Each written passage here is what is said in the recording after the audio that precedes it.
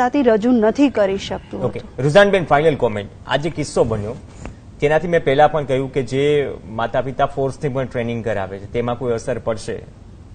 કેમ કે ફોર્સથી કરાવવું લિમિટેશન હોવી, મર્યાદા હોવી. આ જે આપણે જોઈ રહ્યા છીએ ને, આને કોર્પોરલ પનિશમેન્ટ કહેવાય કે સ્કૂલોમાં બંધ થઈ ગયું છે.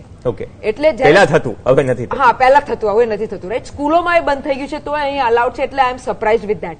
બીજો તમે જે કહો છો કે જે આપણે આ કર્યા પછી શું ફરક પડશે મા બાપોને, સર એક વાત કહી દો, અધર દેન this two mothers, right, let's be honest on that. તમે સોશિયલ મીડિયામાં જો તો બધી મધરો, આઈ મીન હવે આવું તો ના કહેવાય કે ગાળો આપી રહી છે કે આ શું થઈ રહ્યું છે, ક્લબને ગાળો આપી રહી છે, કોઈ કહે છે કે મારી મેમ્બરશીપ લઈ લેશે, એ લોકો આવી રીતે સપોર્ટ કરે છે. એટલે સોશિયલ મીડિયા પર તો ભયંકર રોષ છે કે આ ખોટું થઈ રહ્યું છે.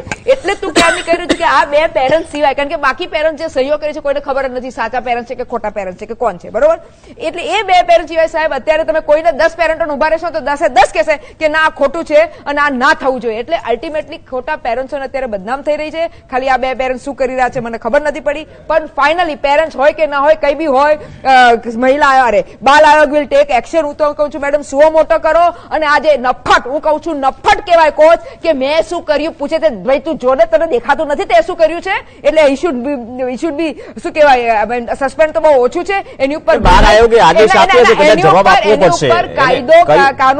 કાયદાનું કામ કરશે, પરંતુ જે પેરેન્ટ્સ છે, જે પેરેન્ટ્સને કઈ વાંધો નથી, પરંતુ સ્થિતિ એ છે કે એક લિમિટેશન, એક પેરેગ્રાફ હોવો જોઈએ. અને કદાચ આ કિસ્સો સામે આવ્યો તો કદાચ દરેક માતા પિતાને પણ વિચારવા મજબૂર કરશે આ કિસ્સો કે જે કંઈ પણ થઈ રહ્યું છે કદાચ ઠીક નથી તેના બાળકો સાથે, ખોટી અસર પડી રહી છે તેના બાળકોના દિમાગમાં. અને આ કિસ્સો બહુ મોટું ઉદાહરણ છે. પેરેન્ટ્સને પ્રોબ્લેમ નથી, કાલ ઉઠીને પેરેન્ટ્સ કહેશે કે હું મારી છોકરીને મારી નાખું, મારી જે ઈચ્છા. સાહેબ આ તો કોઈ રીત છે? એટલે આ પેરેન્ટ્સને કોઈ પ્રોબ્લેમ નથી, આ ખોટો વર્ડ છે. કદાચ પેરેન્ટ્સ સામે સવાલ થવો જોઈએ, પેરેન્ટ્સને પ્રોબ્લેમ નથી. હું તો કહું છું બંને પેરેન્ટો, પણ બીજા પેરેન્ટ્સ માટે ચોક્કસથી એક કિસ્સો છે જે કિસ્સો વિચારવા મજબૂર કરશે કે તેના બાળક કઈ સ્થિતિમાંથી પસાર થઈ રહ્યા છે, આ પ્રકારના વાતાવરણનો તેના બાળકોના દિમાગમાં શું અસર પડે છે, એ બહુ ગંભીર એક સવાલ છે. મુદ્દો ઘણો મોટો છે, પરંતુ આશા રાખી કે આનો એક પોઝિટિવ મેસેજ જાય. કોચિંગ, કોચ દરેક કદાચ સ્ટ્રિક્ટ હોય, પરંતુ સ્ટાઇલ ઓફ કોચિંગ પણ અલગ અલગ હોય છે દરેક કોચની, પરંતુ એક